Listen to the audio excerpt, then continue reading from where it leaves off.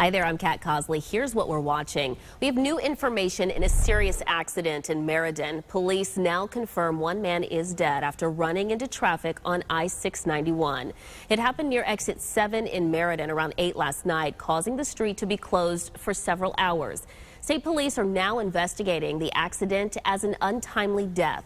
We're going to continue to follow this story and bring you more information when we get it.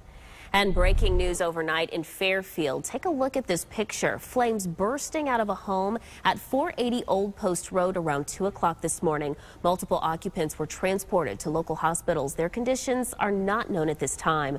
Firefighters from Westport, Bridgeport, and Easton also responded to help out in the blaze.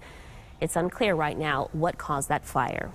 That's it for now. Be sure to stay with News 8 and WTNH.com. Have a great day.